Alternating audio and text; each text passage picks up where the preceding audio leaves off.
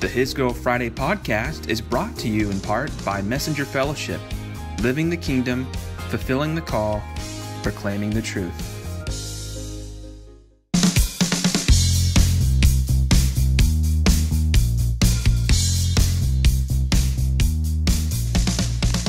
How's it going, everyone? This is yours truly, Cameron Fry, His Girl Friday, coming at you.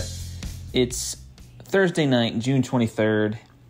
I believe this is the first podcast I'm cutting this month. That just tells you how crazy life has been. But I've gotten to the point where, even if I'm only producing one post, blog post and or pod to accommodate, I'll take it just to kind of keep up some stream of continuity. It's not that life has been brutal. It's just been taxing. A lot of it has to do with personnel changes at work, which we've all been there, and having to carry more responsibility. And you get home and you have side hustles, you have family life, you have NICU life. That's still going. For those tracking our Juby journey, we are in month 10, officially as of 2 days ago. And we're hoping that Juby can come home ahead of her first year birthday on August 21st. Her homecoming date has been pushed back time and time again. We don't even know what to think, but we know that she's in a good place. 2.5 months since her tracheostomy, we're just learning the ropes of how to be independent as parents. Speaking of Liz and I, and being trained, and we have some. There's a certain checklist of requirements we must tackle before they could admit her. So that's just, in a nutshell, where we're at with Jubilee, this year of Jubilee. So tonight, I'll just pivot, jump right in. I was driving home from work last week. Actually, I think it was last Thursday around this time. And I just had this conviction of just this tendency, this peeve, this negative knack, if you will. Just I empower the past in subtle ways. And the good news is that as I mature, I'm catching myself doing it closer to the moment. The bad news is that the intensity of the habit hasn't waned at all. It's still kind of this load, this overwhelming monkey / white elephant in the room. And I'm going to get to some more specifics on how I do that, because there's many ways. But it just led me to find the title of this post relatively quickly. We're going with "The Struggle is Nil, Why Surrender is Hard at its Core." It's hardcore, and it's hard at its core. So a double pun in 8 words or less. And much of my ponderings lately have come from a familiar place, having to consider the challenges of juggling family, vocational, and liturgical responsibilities. For some, family and vocational is enough, and I know that for most, even then, those categories represent, the majority, but certainly not all. There's a lot of things we're juggling day in and day out. Now, for me, my greatest passion, and I've said this before on here, helping marketplace leaders balance the sacred and secular while discovering their influence within their spiritual gift mix. That is the baseline, the bottom line. I don't see that changing anytime soon. And it's really not just marketplace. It's really, we're all leaders. It really could be anybody, but especially those who are in business, who have an occupational / vocational calling, which I could bring that out to anyone, but those who are specifically breadwinning for their families, all the way to those who are having to handle and juggle multiple responsibilities to make ends meet. There's a lot going on in the world today, and we're all having, we all feel the extra pressure and the weight to keep up with the changes, not just economically and financially, but also even politically and socially. And of course, there's ethics and expectations, the chiseling away of our moral fiber as a society, as a culture. We're having to have conversations at younger ages with this next generation. And again, this is not why we're here tonight, but certainly it's fresh on my mind of having to, have some important discussions with my kids, my 4-year-old and my 6-year-old, and blown away at the fact that I have to have my facts, have my truths in order. And it's hard not to compare and contrast how life was when you were young, when you were growing up in the prime of childhood. And again, I speak as a dad who is in his mid-30s. I have 4 under 6 right now, and I filter my worldview through their upbringing and what they're discovering. It's like I get to be sort of a kid living through their eyes, through their lens, but in the way it's hard to do that because it's such a radically different world. And sometimes I get a little disappointed myself for not being able to provide more for them. But again, times are just tough and we all feel it in different ways. And I'm curious to see, what your chaos looks like, what your crisis looks like, what your challenges look like. If I'm being straight up honest with you, I'm finding my calling to inspire business leaders, marketplace leaders, whatever you want to call them, in terms of finding their prophetic and pastoral anointing, or their priestly identity, I should say. That calling, it's been more difficult than I could have ever imagined this year. And in fewer words, I could cite career adjustments, pandemic troubleshootings in 2020, as mentioned, the Jubilee Journey, which kicked off last August. These are all justifiable narratives as to why I'm maybe not more heavily involved in ministry right now. But that doesn't even come close to scratching the itch of what is really going on and what lies beneath. Insecurities in the closet, anxiety swept under the rug, fears of obeyed yet preserved intoleration. I mean, those are just to name a few. And perhaps time will permit me to unpack that series in greater detail. For now, what I will say, as I mentioned earlier, as we hit new strides in an unsettling world, as we tackle new endeavors, we explore new endeavors, we pursue new pathways, hopefully divinely inspired and led. Whatever we do, let's not empower the past by assuming God can't do a new thing in familiar settings. And let's not, as a corollary, let's not assume that the way out of our struggle is to make that new thing, to pivot away from a familiar setting, to assume that what is familiar is evil, is wrong, is less than, is not God's highest. It's probably more the latter. We so assume God's highest, don't we? We don't even realize, I don't think we try to. We can admit the reality of Isaiah 55, 8-9, that God is perfect, and accordingly, his ways, his thoughts are higher. Everything about him is higher. And that's good. We should want to reach up to him. We should want him to be so far greater. How great is our God? I don't want any closeness apart from his presence, apart from his love, apart from his nature. I mean, I want him to be so much further and greater and higher than myself. But empowering the past, getting into this conviction, it's, I have to ask myself, why am I so resistant in certain ways to engage God's people, to engage, not just my tribe, but those God has put in my life for a reason. It's like I show up to work because in many ways I have to. I don't want to say attrition, but there's just a calling and a responsibility to be a vocational peer, not just a leader, but just someone who shows up, and it's providing for my family, yes, but it's also fulfilling God's purposes in my life in a specific arena, for a specific employer. But in other circles, I haven't been as committed. I certainly want to be, but the hesitancy, what I'm doing now is letting myself be curious as to why I do certain things and don't do other things.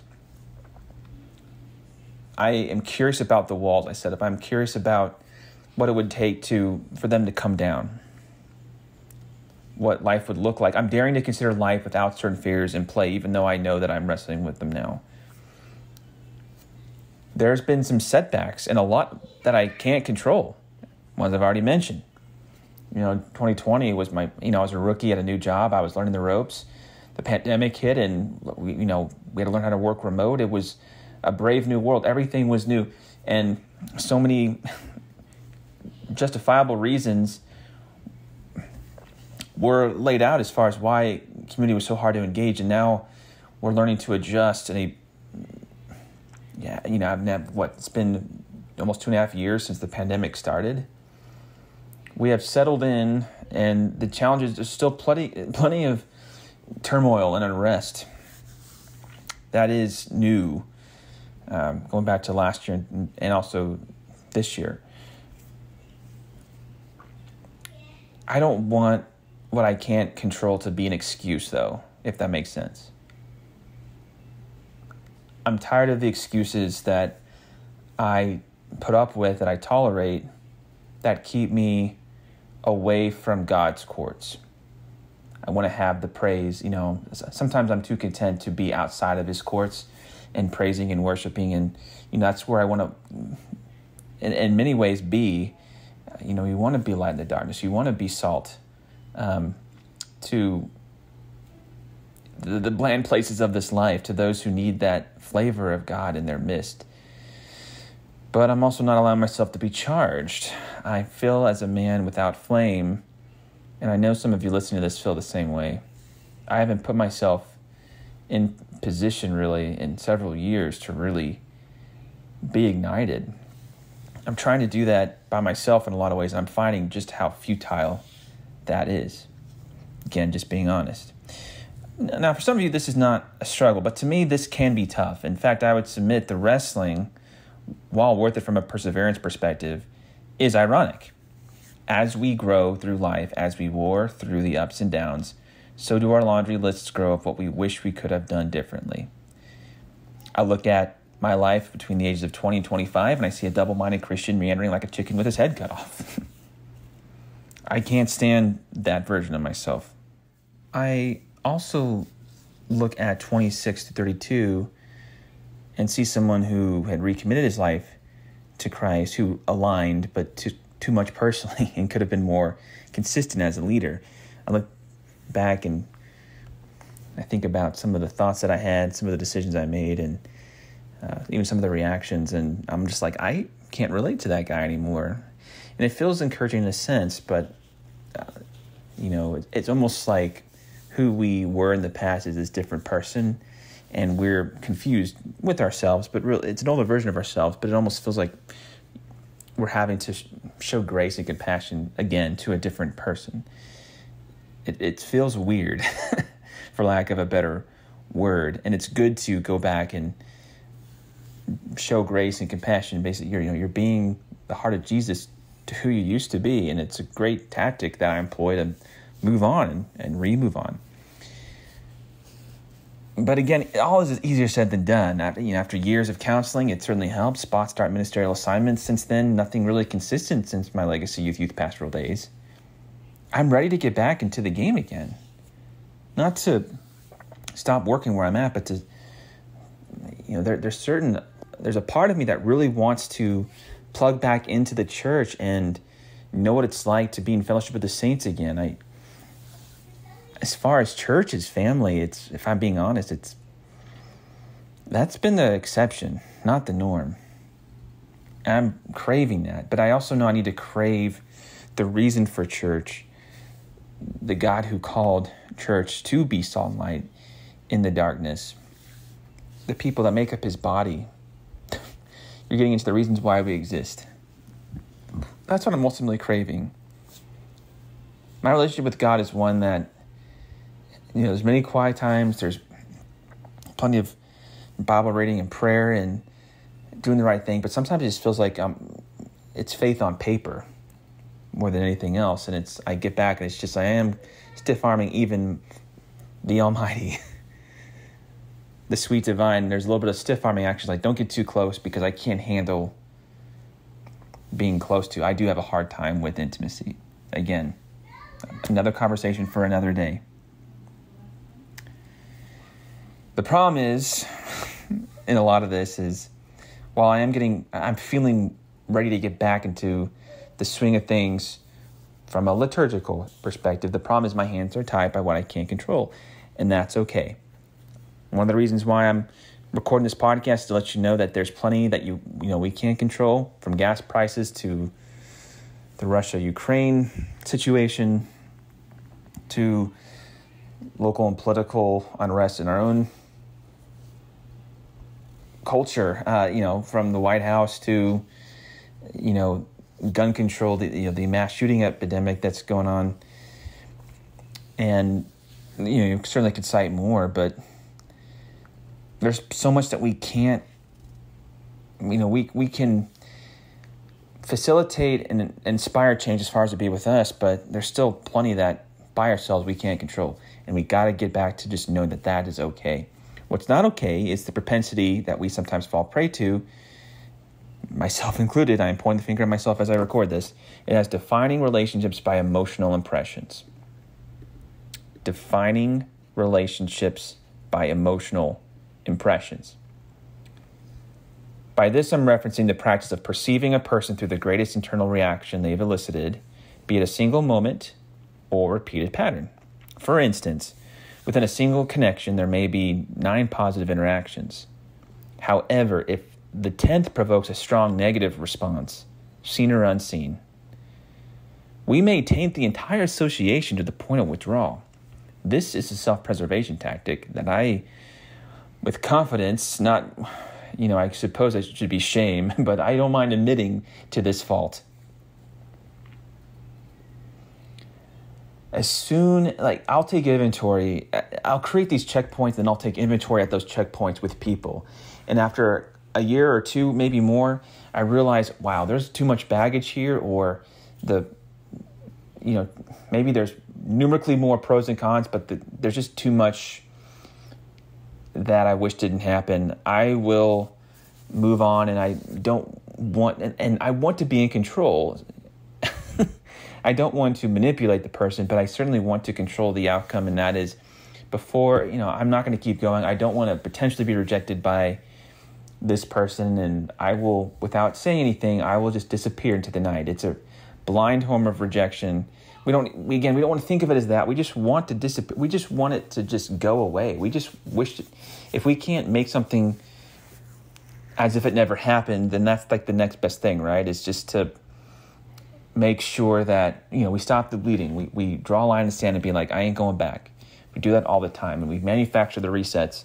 And this is why so many people, it's that reason why a lot of people leave the church hurt, wounded, and they don't realize it, but they're sustaining this pattern of showing up because there's a desire to be plugged in and engaged in community, to be a part of something, to have that purpose activated. But then they, after a year or two, they spiral away, they fade, they withdraw, they isolate, or just they are looking for someone to knock on their door, and that knock is never going to happen. It might, but if we're looking for that, then it's not going to happen nearly enough. We have to be selfless. We have to be willing to go out and remember that it's not about us, and feeling fed and feeling even blessed. We have to know we're blessed. We have to respond out of that and be like, I am loved, I am cherished. I'm going to extend that to someone else. It's getting out of ourselves and getting out of our comfort zones. And I think there's a lot of good messages and teachings about that. It's the tip of the iceberg, though. And to me, it's okay, it's great to admit that, but I feel like we're trying to, a lot of times, that type of content, we're capturing the ideal, but we're not encouraging people to explore their curiosity, to examine themselves, giving them the tools to do that, and ask why. It's not so much a why to God, but it's just being introspective. It's, here's my fallenness, here's my depravity. It's coming face to face with it, and it's being fearless in the face of that. Like, okay, I already know I'm fallen. I already know I've had issues. I know that I fall short of the glory of God, that every day I make mistakes. And, really, while there's communion at church, I should be taking communion with God every day to remember the cross in light of the good, bad, and the ugly, right? But getting back to the self-preservation tactic, we do it all the time. A lot of us do it. Some derivative of it anyway. And the issue with this mindset ties to our natural minds. We need God.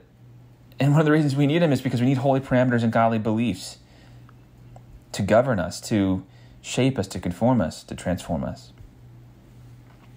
Without a supreme being, how can we scale our emotions? How can we weigh situations accurately? How we can assess what is good, what is not, what is truth, what is deception? And in this context, we are going to scale the magnitude of these social moments incorrectly almost every time. It's if for every 10 positives there's a negative, we're going to blow up that negative because of our fallenness, because of our sinful nature. When really we should minimize that mountain we create out of that molehill. I mean, we basically invert everything. And if we're not sensitive to the spirit to surrender at the point of awareness, that snowball is only going to get bigger. That habit we feel, ultimately it's like, how can we have a relationship with anybody if we do that? Some of us were content with just a handful of close friends, and I am that way. But I also know that, a core group of guys, that's been mostly missed than hit. Up until 20, I'd say there was always a close-knit group of guys I can hang with and be transparent and vulnerable and share what was going on. And then college came, that 20 to 25, and some things have just not come back around since the dark ages, as I call them, i.e. between 20 and 25. And in fact, one of the stories that come to mind when I talk about my struggle to scale positive versus negative social reactions, or rather defining moments and emotional impressions, the struggle to gauge and scale emotional impressions comes back to a situation like about a decade ago when I was challenged by someone in the church my sexual orientation, and it was done in a condescending way, and it really affected me, really hurt me. And a couple of years after that, a separate situation of just a fellow leader who just blasted me and while there was definitely a legit reason why someone was confronting me, it was just done so poorly, and thought that I was trying to be sneaky and didn't anticipate that I was just acting out of ignorance, not arrogance, that I just was a new leader and just could have handled things better. But just instead of saying, hey, next time do this, it was just, I got completely slaughtered. And to this day, that leader has not said sorry to me. The two stories that happened between 10 and 12 years ago. Now I look back and I think about, who I was hanging with. I was hanging with many wrong crowds in my early 20s, but I don't know. It can irk me. Like, I'm using these as examples of why I can be so hesitant to want to be even in healthy circles, because I don't want anyone coming at me and repeating that. But we have to get past that. We really do. We can't just, a lot of times we forgive, we don't forget, we forgive, but there's almost, we allow the consequence of those negative moments to linger and manifest and build and really shape our paradigm. But we have to get back to the drawing board sometimes and ask ourselves, what will it take to fully surrender certain disappointments and discouragements? If we're waiting on divine intervention in the form of a burning bush, it's probably not going to happen. And we're going to miss the opportunities to serve and to love one another, to show and grow up where true breakthrough can happen. We want it to happen in comfortable places where we feel close to that refuge. But it's like God is our refuge. We try and create this habitat of safety, psychological safety, and I get it, but we have to, at the same time, we have to get out there and realize that there's a testing ground. People need to be a part of that testing ground. You can't break through in a vacuum. And I think the church is part of it. It needs to be a training ground we stay committed to. If this sounds blunt, just again, Noah comes as one pointing the finger at himself. This is a habit I need to mature in 2022. And I know I'm not alone. Some of you may feel helpless and hopeless on the matter in this conversation. But I hope that at least me being willing to share some of what I've gone through prompts a boost for you to stay the course and forgive past offenses and deflect the lies of the enemy. Sometimes we forgive, and yet somehow we still believe certain lies, like we compartmentalize. And so it's just, there's reasons why we almost are paralyzed or just despondent. Like for me, I feel like I do the right thing, but with just an absence of joy. And it's just like, okay, I feel like I'm almost, again, going through the motions, almost out of self-righteous, like, I sense the self-righteousness. I don't want to be a part of this. And sometimes just, again, so easy to feel like you're trapped and to know when, and the only win is to just shut down. But what's helping me lately, among other things, one of them is just to be curious to know why I believe what I believe, and to follow the white rabbit to a certain distance. And I'm curious to what other people are hindered by, just wanting to relate in these trying times. As much as we're curious to know what deceptions other people are plagued by, especially as they pertain to us, dare not to hold your destiny hostage. There's a key challenge for you, right? Star that one. Dare to not hold your destiny hostage. Instead, find yourself in Philippians 3:13-14 and focus on the next best step. Brothers, I do not consider that I have made it my own, but one thing I do, forgetting what lies behind and straining forward to what lies ahead, I press on towards the goal for the prize of the upward call of God in Christ Jesus. Again, that's Philippians 3:13-14. And to quote the great C.S. Lewis, getting over a painful experience is much like crossing monkey bars. You have to let go at some point in order to move forward. So that's really all I have tonight, guys. Thank you for listening. I appreciate it as always. Stay tuned next time when I will take a deeper dive into how we can integrate surrender into our quiet times, fuse it with our curiosity. I know I've said that as a buzzword tonight, and apply it relationally. Until then, I pray Jeremiah 10:23 over you. In the sense God guides you to his heart to direct your steps in all you say and do. Remember, the way of man is not in himself, but in acknowledging and knowing God and discovering him along the journey. Why not draw near, be still, and be at peace as you lean into his highest? Selah.